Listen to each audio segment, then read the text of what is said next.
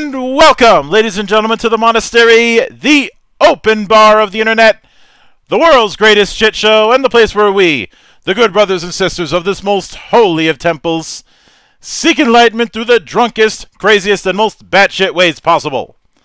I am your one and only gaming monk, better known as Mildra, and with me, I have a newcomer into the temple, creator of the upcoming Dandies and Dandyzettes, and making her foray into this weird and wonderful world of polyhedral shenanigans, the one and only Cassidy Percoco. Don't call her precocious. Yay! How you doing tonight?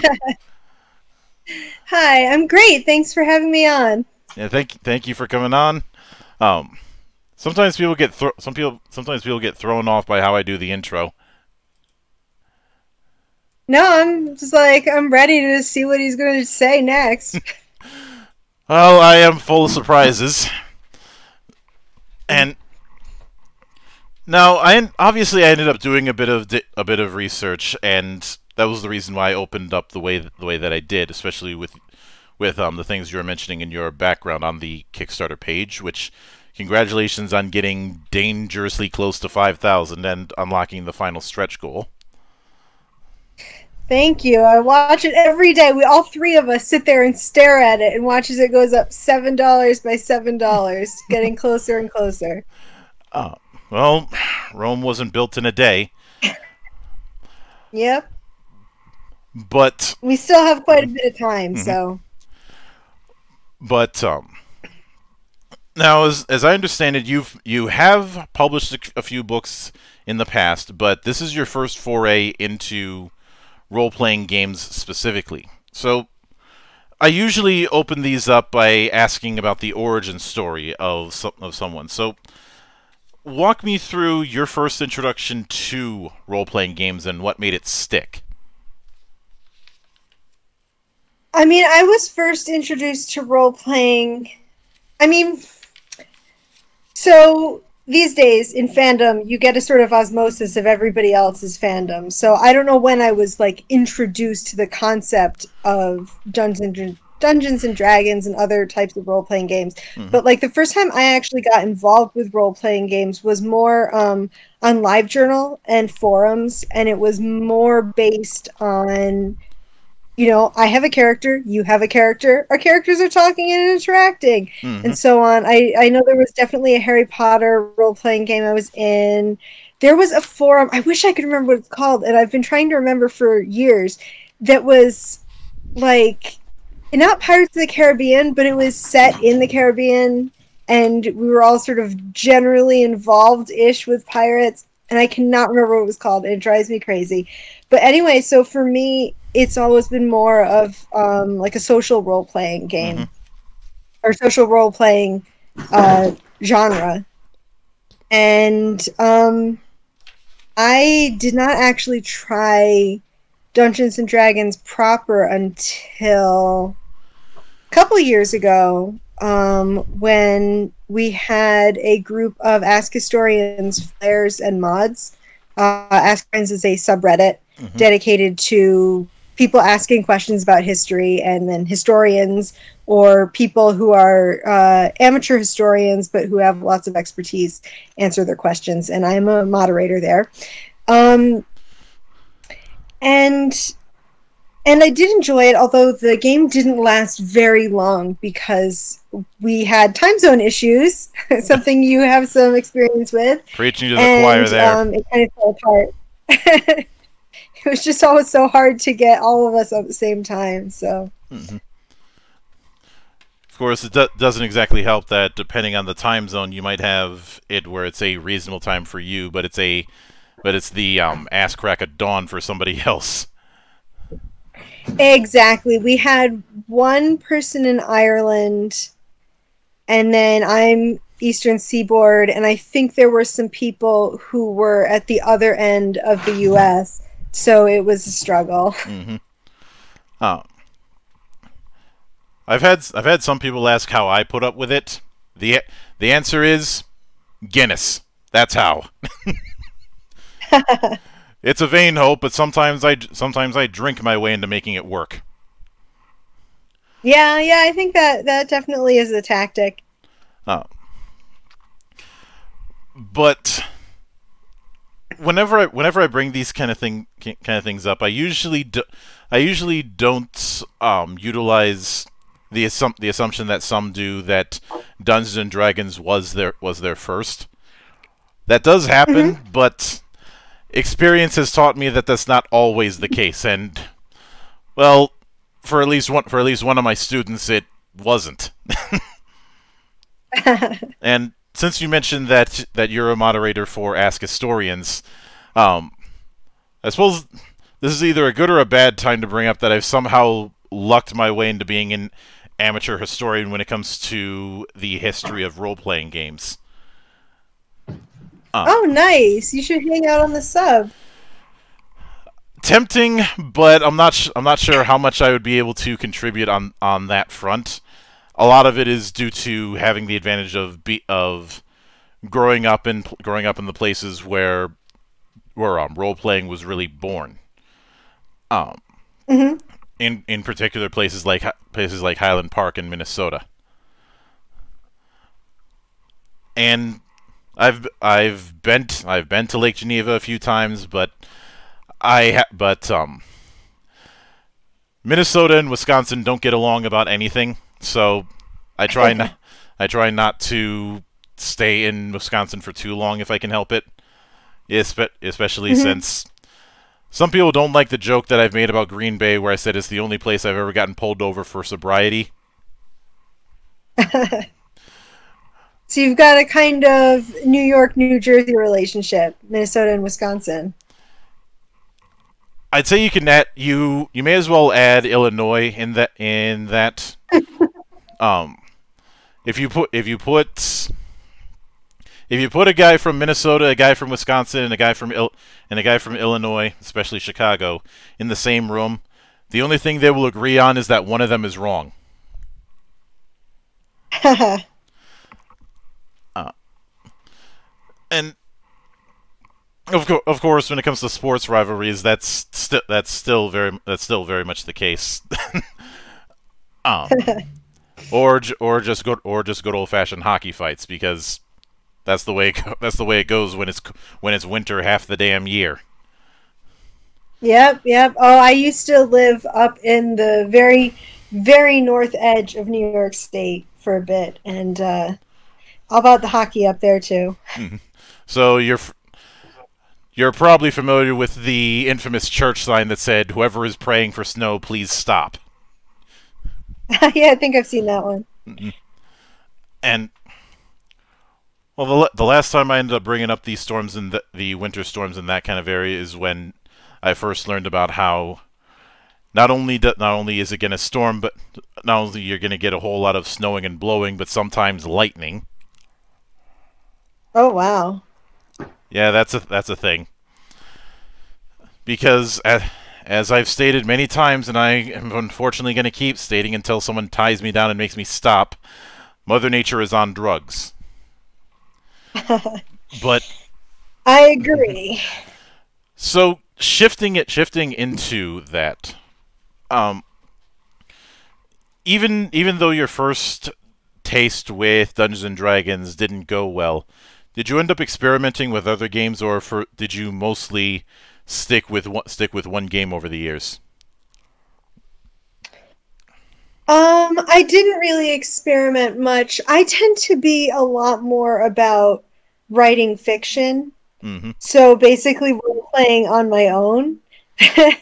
And so I haven't done that much gaming with other people, to be honest, aside from those social role playing games that I did on LiveJournal and forums. So send you a copy of Lone Wolf if necessary on your birthday or something. Oh, yes. Oh, because I've heard good things. well, there's a whole subculture regarding game books, which are the closest Uh things huh. to tabletop role playing, but with yourself. The other would be journaling games, but that's a whole other can of worms. Um, Yes.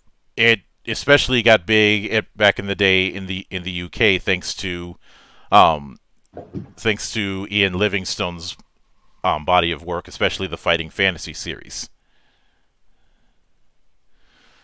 That name's familiar.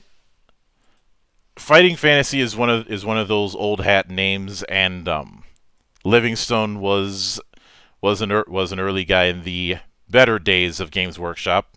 You know, the days before they decided to keep pissing everybody off. But Fighting Fantasy would eventually get a RPG version in the form of Advanced Fighting Fantasy, and Livingstone had even handled some modules in some form, like Death Trap Dungeon over the years. But that he's done a lot of stuff is what I'm getting at. But Yeah. Given that background of largely doing fiction, what sparked the idea of creating a role-playing game? Well, it was actually somebody else's sort of joking suggestion. Several years back, I was kind of trying to post satirical comics, cartoons from history on Saturdays on Twitter and Instagram, and I would post it with the hashtag Satire Saturday, and it was a cute little thing. And one day I posted one from, I think it was like 1820, that was labeled Dandies and Dandyzettes, and that was really the whole joke, is they're like, look at the dandies and their silly clothes. And somebody remarked, like, oh, when's the role-playing game coming out? I would play that. And I kind of went, huh, that sounds like an interesting concept. And then, to be honest, I did not really work very hard on it for a while, but our lovely illustrator, Joanne,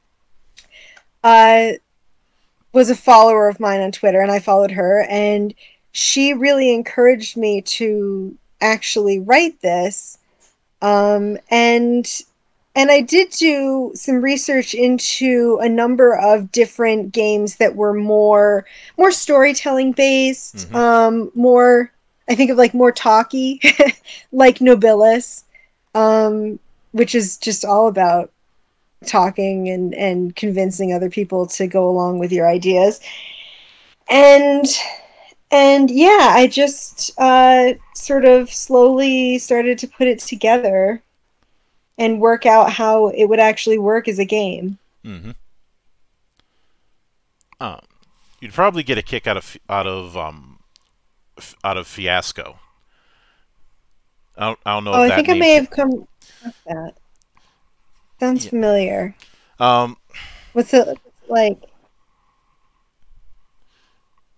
Fiasco is very much in that story game style, although it's commonly described as a heist gone wrong, and I think the creators of it outright admitted that one of their big inspirations was the work of the Coen brothers. Oh, fun. And when it comes to story games, one of the big ones that was a massive influence for a lot of people was Everway, which recently came back. And I don't know that one. Everway is a interesting beast, but that's a story for another night. Now, taking that into account, given the strong Regency theming, because I've seen my fair share of Regency dramas and came close to taking part in one before I moved into another township. May have been for the best, because I'm pretty sure they wouldn't be able to find a costume in my size. I'm 6'6", so wow. So good luck on that front. I'm not going to squeeze into something made for somebody who is 5 foot nothing. Yeah. But from your perspective, that that Regency era of England. What's the appeal? What is it that? What do you think it is that draws people to that particular era when it comes to storytelling? So this is actually quite funny because I was not really that interested in the Regency for a long time because I tend to be a little bit of a hipster, and it's so popular that for a long time I was like, no, I like the 1790s, which if you know about Regency stuff, that's quite a statement. Mm-hmm. And then I just gradually got sucked into it. Partly because I was trying to write a book about 18th century fashion, and I got a publishing house interested, but they said, could you do it about Regency fashion instead? So I wrote Regency Women's Dress, and while I was researching for that to get the specifics right, because I had a pretty good sense of the fashion in general, but I sort of got more and more into the Regency as a period, and I think it is in an interesting place where there's not a huge popular consciousness of it. The way there is, like, if you say Victorian, everybody knows what you're talking about, basically. And if you say, like, Revolutionary America, everybody knows what you're talking about. But Regency is kind of in this middle zone where I think a lot of it still seems kind of obscure, maybe because it's so short, I don't know. And I think that's appealing to a lot of people. Although nowadays it's kind of getting a little oversaturated, and I wonder if we'll see people being a little less into it now it's just so popular. But I think another aspect of it is that even though there's plenty of military stuff happening during it, there's a sense of it as a sort of not military period. The vast majority of people who are into the 18 teens are not doing War of 1812 reenactments or being primarily interested in the Napoleonic Wars, which is something that we see for a lot of periods. I definitely recognize this at Ask Historians, where so many periods are known by the war going on with them that's attached to it. And you don't see that so much with the Regency. It's very open to women, particularly, taking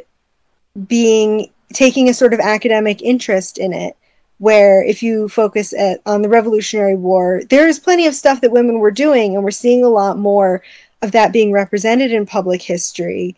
But there is a sense of like, oh, I don't really belong there. I don't belong in the, tents there, in the military encampment at the fortress. Whereas with Regency, I think there's a feeling of ownership from a more civilian angle. And of course, Jane Austen. Everybody loves Jane Austen. Yeah, and I will admit that I am just as guilty when it comes to associating certain eras with wars that took place. And it's funny you mentioned Napoleonic, given the Napoleonic campaign. With the people who that Arneson was a part of way back in the 70s, before Dungeons and Dragons was even a thing. Yeah. But I myself, when working on a project of my own, I ended up spending way too much time looking at fashion and specifically uniforms from that more pike and shot era of military doctrine. Osprey books. Osprey books certainly helped, but something to keep in mind, and this is where the tabletop historian in me comes out. Wargaming and historical wargaming was very big in the 70s. And the big flag bearer for that was Avalon Hill. A lot of these were attempts to try and recreate certain battles in the Napoleonic era, the Revolutionary War, the Civil War, either of the World Wars, and so on. And a lot of the ideas from that would carry over into a lot of the grand strategy games that I grew up playing on the video game end of things, as well as the concept of 4X. The big example when it comes to 4X style games is, of course, Civilization, which was originally an Avalon Hill thing, but the early days of Civilization as a board game and then video game is complicated. I'll put it that way.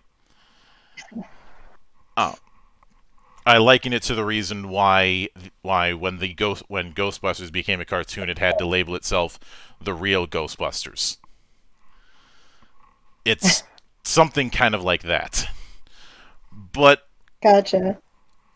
It's that kind of thing that I end up drawing upon, especially since I've visited Fort Snelling in my neck of the woods. It is a little bit out of the way, but I have been there, and it was through that I was able to see certain examples of that early black powder doctrine, especially regarding things like how ungodly long it was to reload your shot. Like at most you could maybe do 3 shots a minute. Right. But that was something that I had drawn on, and when that brings me to a question regarding role playing in this era, since it is one that a lot of people either confused with another era or just don't have as strong of an understanding of. There is the risk of overwhelming players and GMs when they sit down for the first time. So in something like playtesting, how do you construct an elevator pitch for people who are not historians or don't have the passing knowledge? They're just coming in for the first time. Well, so far the people that have wanted to playtest have come in being like, that sounds really cool, I want to do that. But in general, I think I would come in through fiction. Possibly the way I have it set up is at the beginning of the book is that you choose a theme, which is Austen, like Jane Austen, Hayer, like Georgette Hayer, and Radcliffe, like Anne Radcliffe. And Jane Austen is very historical, and Georgette Hayer, who you may not know, is a early to mid 20th century writer who wrote a ton of Regency romances and other historical books, and she basically invented the modern Regency genre. And so basically everybody who has some interest in the Regency probably has a picture created by her in their heads, and they may adore her books. And so you don't have to think that much about the history because you already have that sort of in your head. And the Radcliffe is sort of a different kettle of fish because she was an early Gothic writer. But similarly, if you've ever seen Jane Eyre or you had a thought about, the castle and there's lightning behind the castle and somebody's running to the castle in the rain, that sort of thing. So you already have some kind of picture in your head, at least for one of them. And I think that's a good entry point for somebody who maybe doesn't know anything about the history of the Regency. Yeah. Now, because of the fact that that the conflict isn't going to be as obvious, for lack of a better term, from an outside perspective, there obviously the conflict that does have to arrive is going to be with the moving pieces and relationships. And since you've described it as a very shared narrative kind of game, have you given consideration to the idea of some sort of round robin with the session 0? I know that was kind of going a bit roundabout with that question. Not so much. My thought is mainly that people do love the villains in Regency stories, and so I assume that somebody, if not just the GM, will be eager to provide conflict. If you've seen, Pride and Prejudice, everybody kind of love to hate Caroline Bingley, and so there's definitely going to be somebody who is happy enough to be the villain that everybody else can oppose, I think. Mm-hmm. At least that's my hope. Yeah.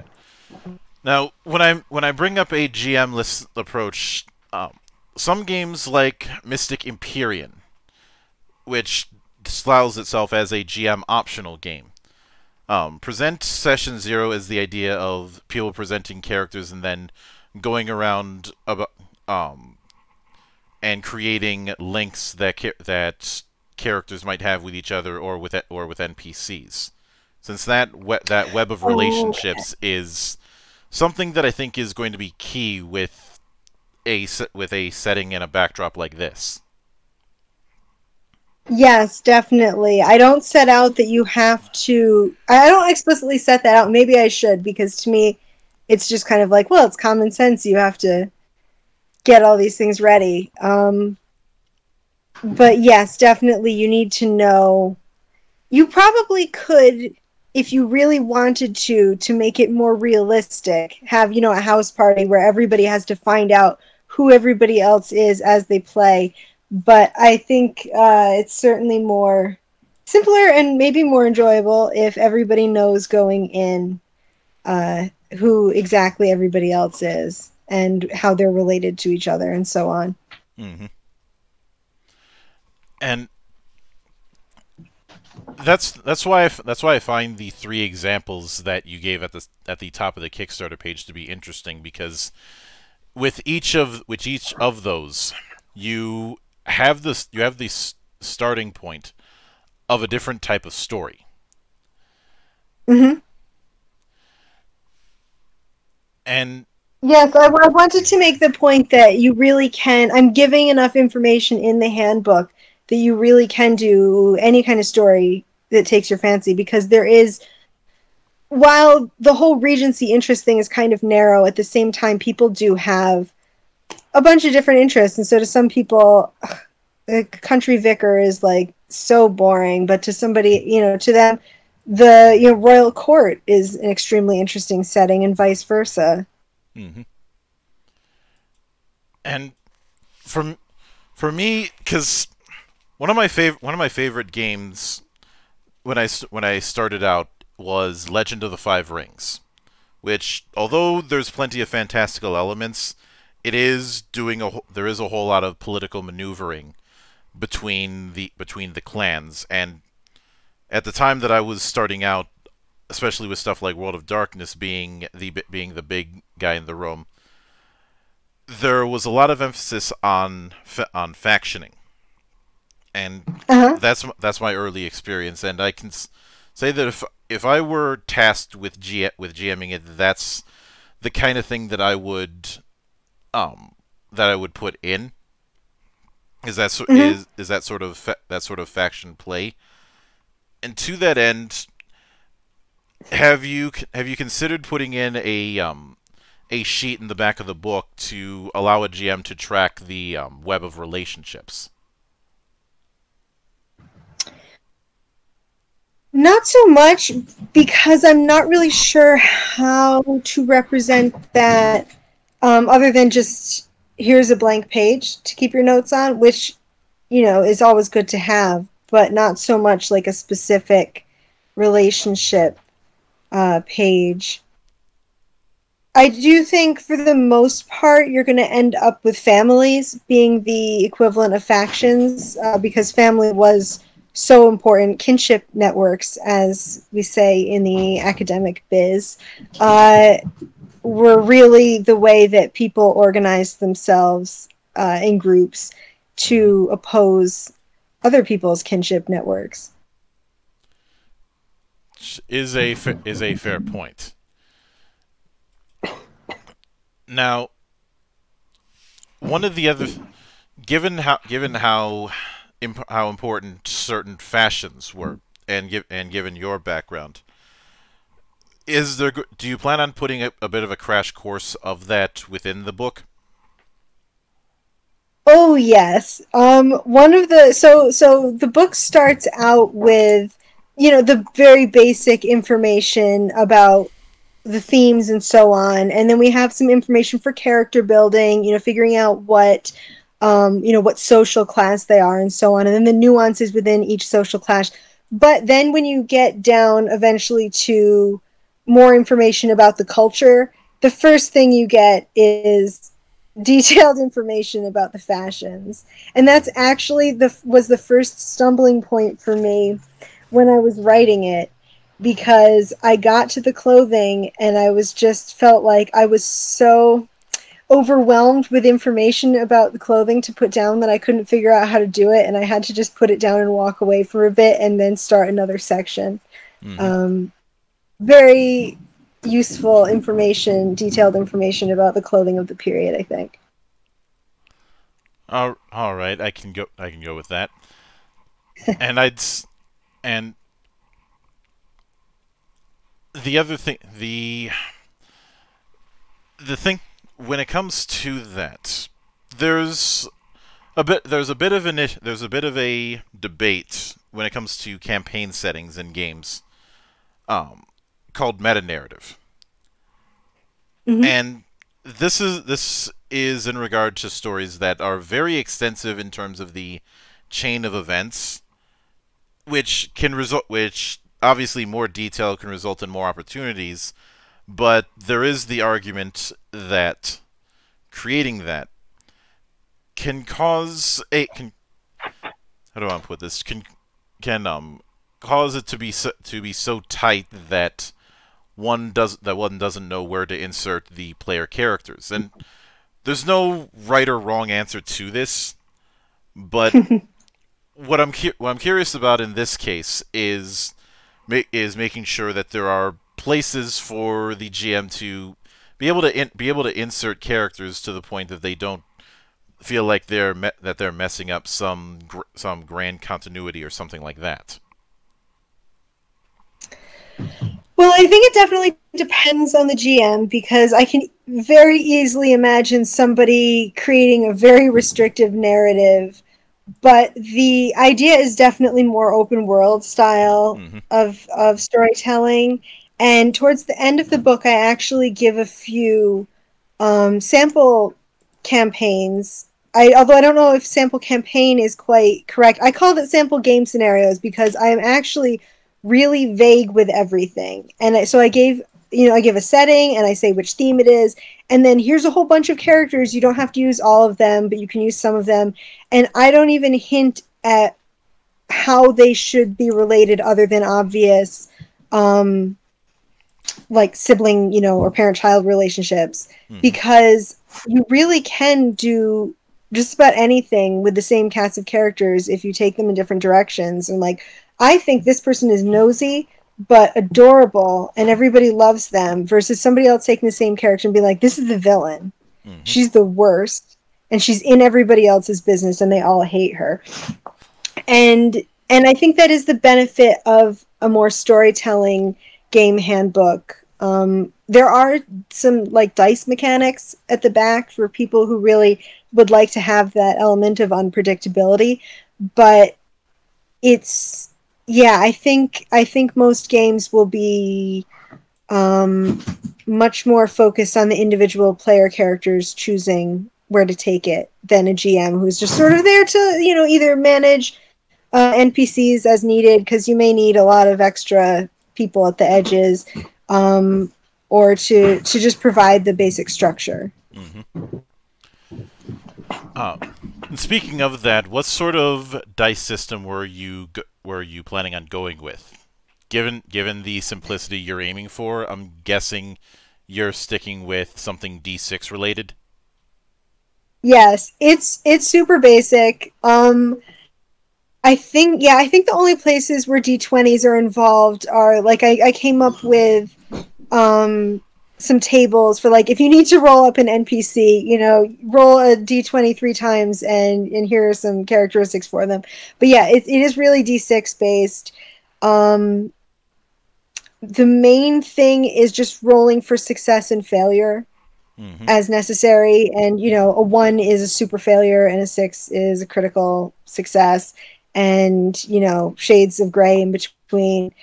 And it's just sort of to help guide role playing more so than, you know, doing a lot of dice rolls, just to, you know, make it so there's something you can't always just say, well, oh yes, I play piano and it's wonderful and everybody loves it and all your characters loved it. You know, you have to roll and get a 6 unless you have a certain level of skill that you've, you know, chosen ahead of time and so on. Mm-hmm. And there's also sorry. Well, I was just say there's also this happens. You go. I don't know why this keeps happening, but no, I was going to bring up the question of players playing multiple characters, a la the passion play design that was in Ars Magica. If that had been if that's something that's been considered. Definitely a possibility.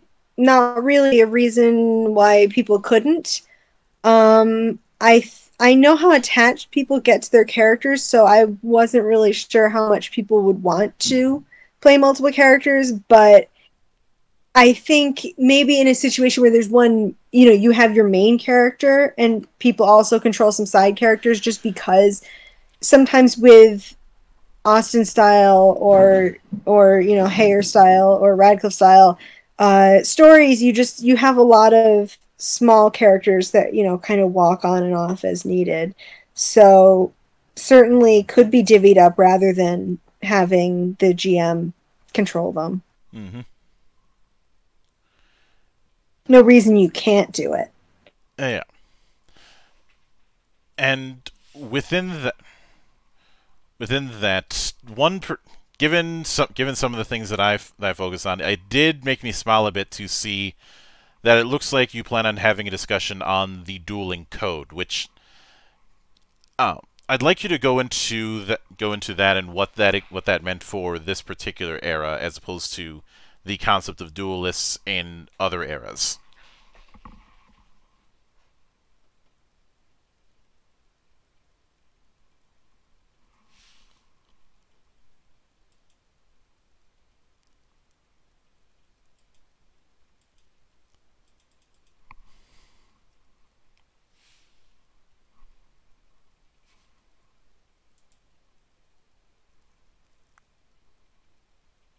There we go. Sorry about that. I don't know what happened. My browser just sort of went, no, I can't connect to Discord anymore.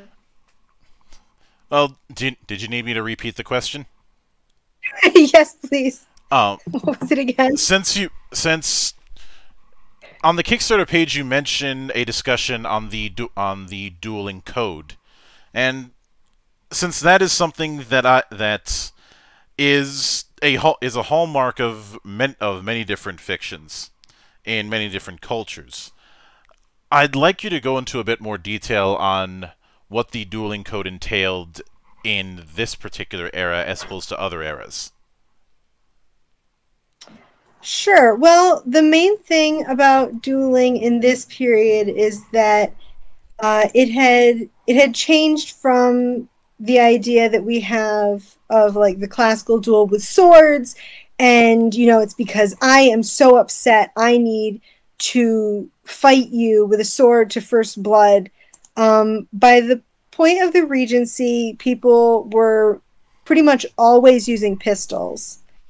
And that sounds a lot deadlier, but at the same time, they didn't really want it to be deadly.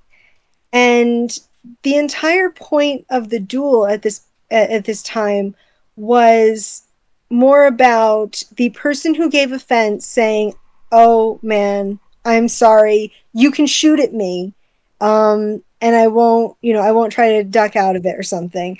So they had pistols that were not supposed to have rifling in the barrels, so harder to aim, and there would also often be restrictions on how long you had before you fired. Maybe you have to bring up your pistol and fire in the same instant. And the idea was just you go through this ceremony and exchange bullets, and that makes everything okay. That's the main distinction between the earlier one, or the earlier, sword duel, and what was going on in the Regency. And the Regency was sort of the beginning of the end of it. It's definitely by the middle of the 19th century in England, nobody's dueling anymore. And it's a totally different story on the continent that I am not best placed to discuss. But actually, I feel awkward talking about dueling because we have an amazing dueling expert on Ask Historians who knows so much more than I do about it. But yes, I definitely register that people are probably, I think, going to want to duel a bit in Dandies and Dandyzettes. Yeah, but even with that, establishing the code, I'd say, is a good way to make clear that that challenging someone to a duel is not something that should be done lightly. Right. It is very serious. There's an interesting sort of dance of like, well, you don't want to be rude enough to provoke somebody into a duel, and you don't want to be touchy enough to challenge somebody to a duel, but at the same time, you can't be, you have to do something if somebody insults you badly enough. It's a crisis in masculinity, is what they always say in history, in the field of history, when these things happen. Oh yeah. And with that in mind, when it comes to even with the role playing centric part of it, I think I can assume that at the very least there will be a character sheet of some details, whether that be details about genealogy or about skills, what have you. Yes, I have the main things. Yes, you got to know who your family is. You've got to know sort of what your age-based social role is. Are you a young gentleman who is looking to get married versus, are you an older bachelor who has no intention of getting married? Are you a widow or are you a matron? You need to know what your class is, and class is so nuanced, and we tend to often think about historical class as very basic, like, are you noble? Are you rich? Are you poor? But, there's shades of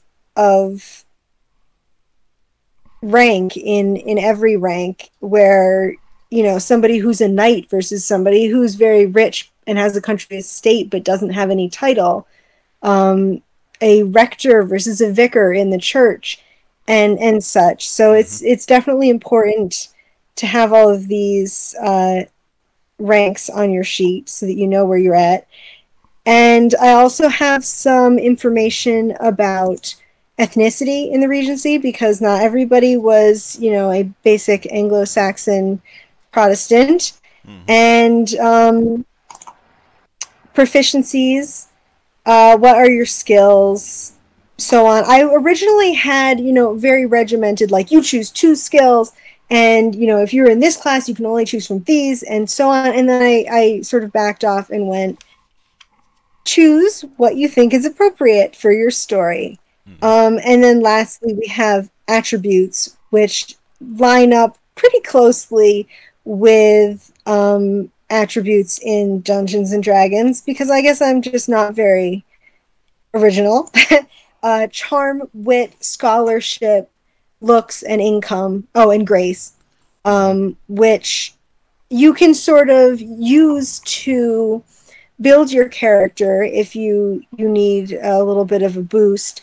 But if you want, that can also relate to the dice rolls. If you are choosing to play a more dice-based game. And, you know, if you roll your d6, you can go, oh, okay, this is high, so this person's very charming, and so on. And then that will relate to checks that you might make for success or failure later on.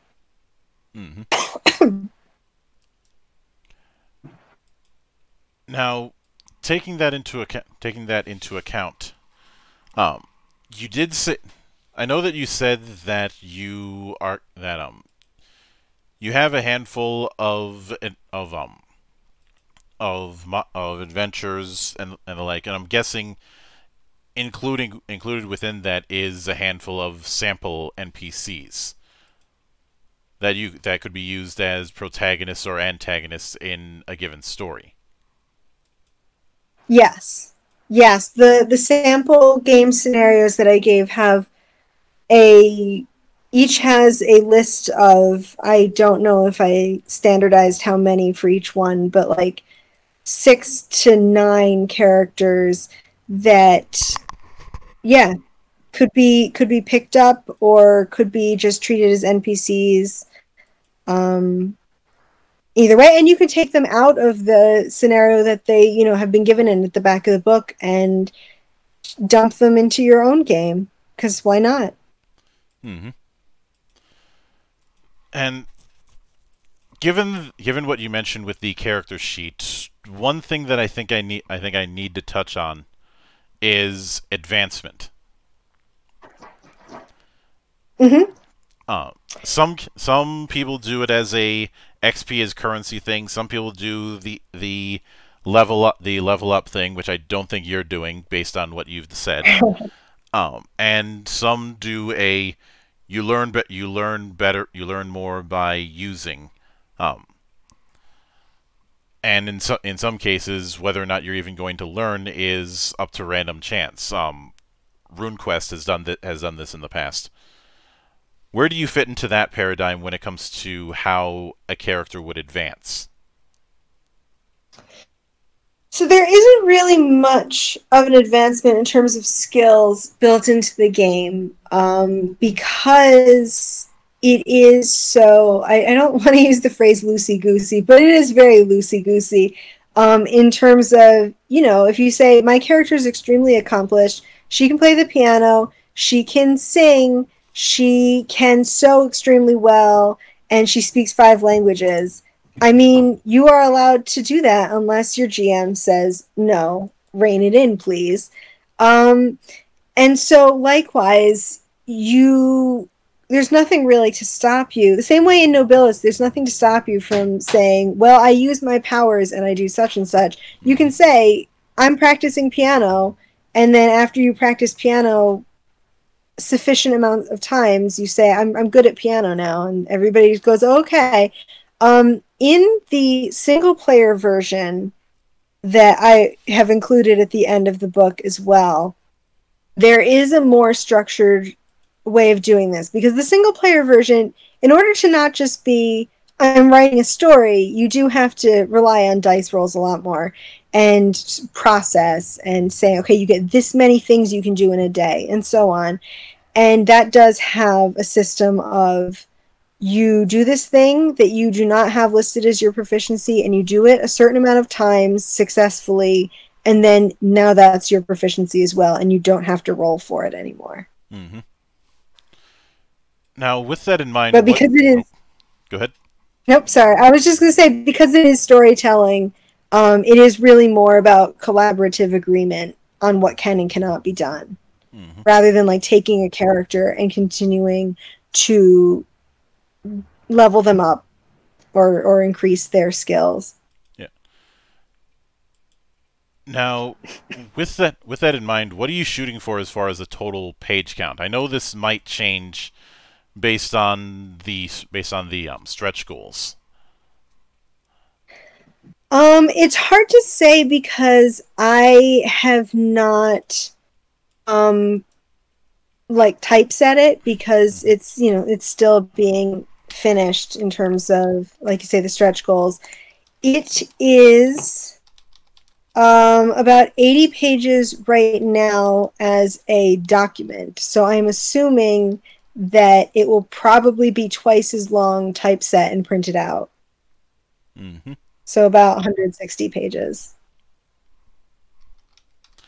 Which is hard. It's hard to figure out without typesetting it.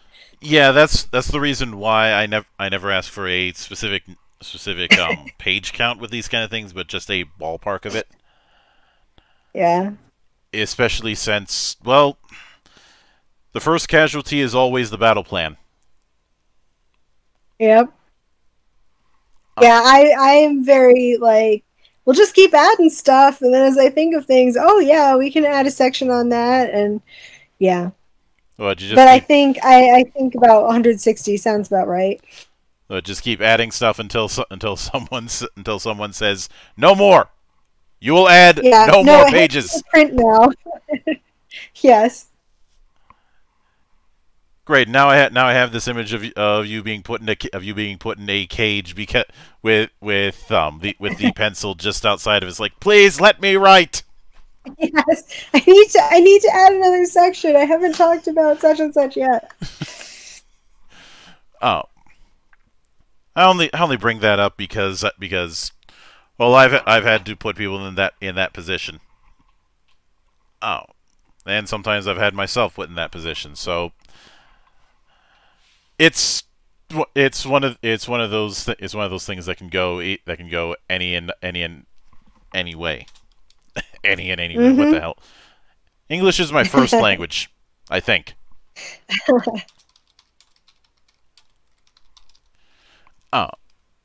But what would you be shooting for as far as a release window? Not a date. Not a release date, but a general ballpark. I'm just double checking what I put in the Kickstarter. I believe my hope is to have things set by next summer. 2023 summer. Mm-hmm.